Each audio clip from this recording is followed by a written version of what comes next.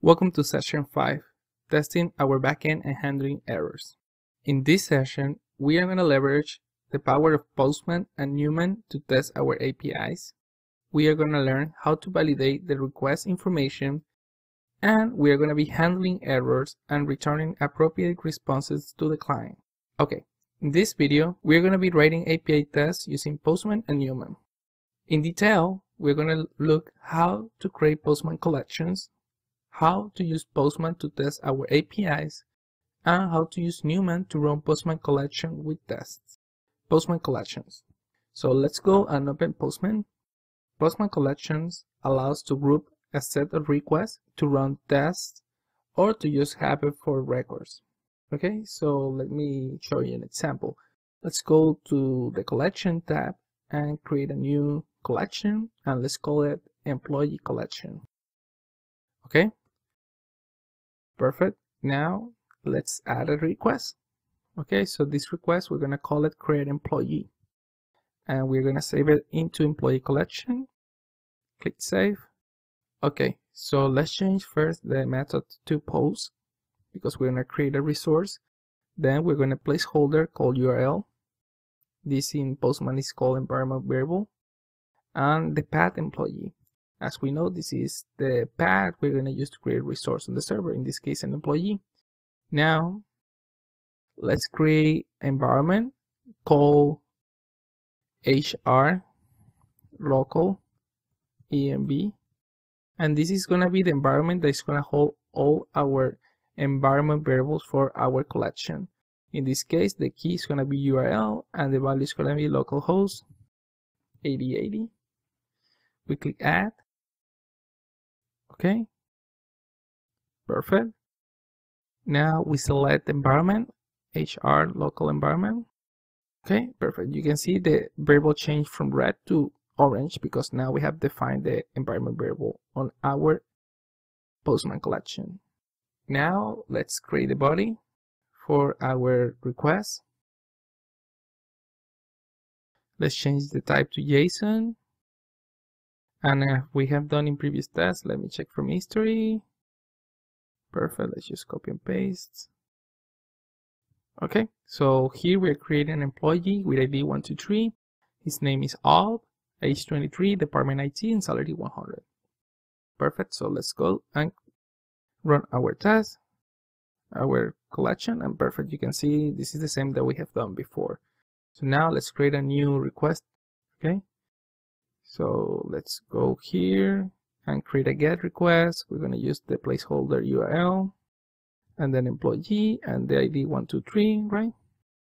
And let's call this get employee, and we save it into employee collection. And you can see we get the request.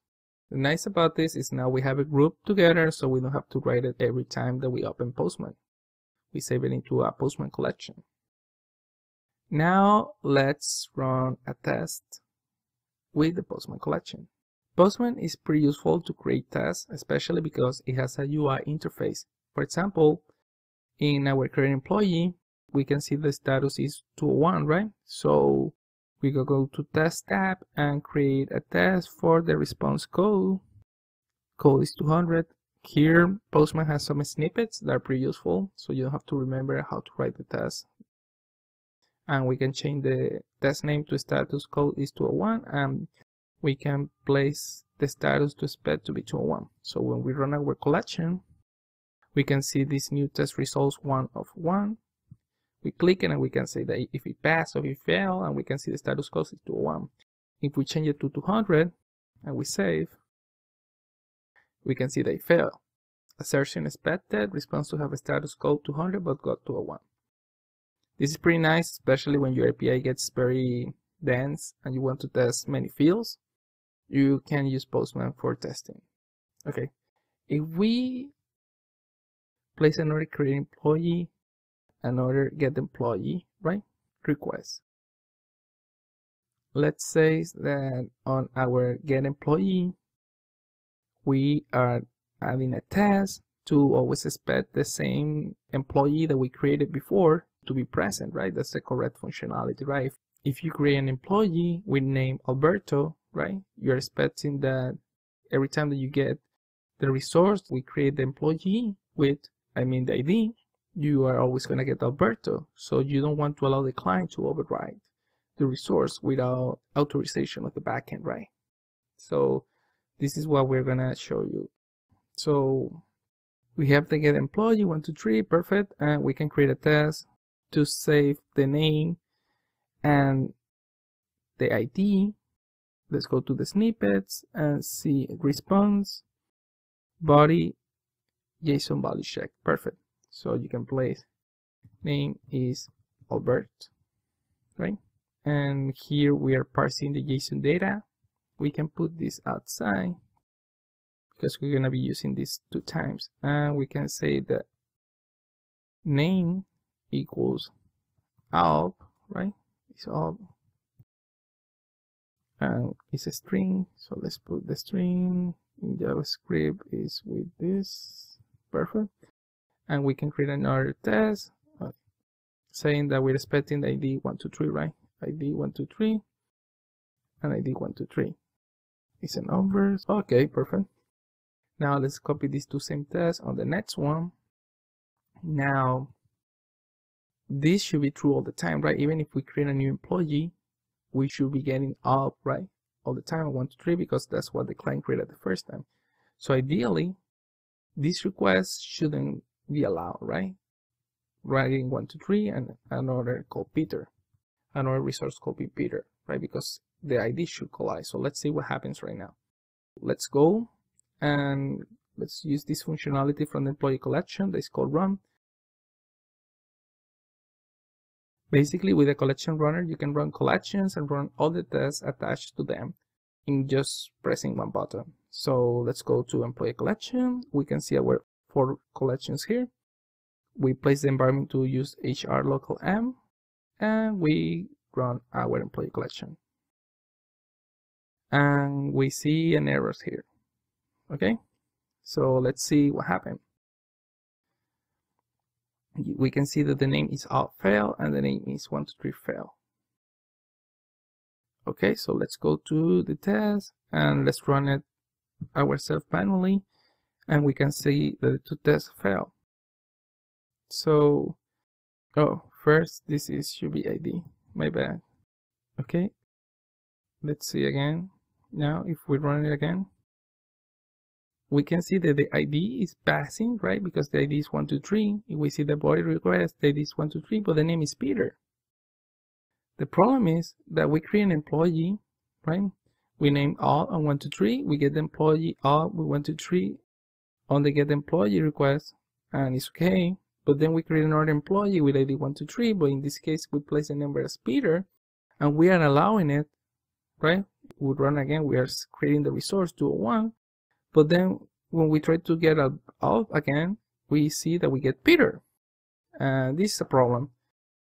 And we are going to fix it on the next video when we learn about letting the backend create the ID for us, so we don't let the client manage the IDs, or basically the primary key on our database. Okay? But that's it for now. So we learned how to use this nice UI Postman to test our collection, create tests, right? And it's pretty useful. Sometimes we just wanted to do it fast or on the terminal. And in this case, the people behind Postman created a tool called Newman that we installed on the first videos when we were setting up our environment. So in order to use Newman, we first have to export our collection into a file, and we're going to save it, documents, Newman, our collection. And we also have to save our environment that has defined all the variables that we're using on our collection, in this case the URL. Okay, perfect. Now let's go to the terminal, and we're going to execute Newman, the name of the collection, then the flag environment, the -e, and then the environment name, and we run it. Oh, I forgot to add the run name, the command run. Perfect. So Postman run, and we can see that there are 4 requests in the employee collection, and we can see that the first one passed fine, the second one failed the name, right? and the third one failed the name too. And the problem is because we are overriding the resource, the same ID, but we change the name to Peter. We can see that we had 6 assertions, right? 6 tests and 2 fail. We can see the total duration of the test, the total data received, their average response time. So this is more technical data used for testing that's more important for the engineers itself than the people testing the API, like QA engineers. But you can see here detail why the assertion failed. And this is pretty nice because you can use it also with continuous integration servers like Jenkins for testing your builds every time. Okay, so that was it for this video.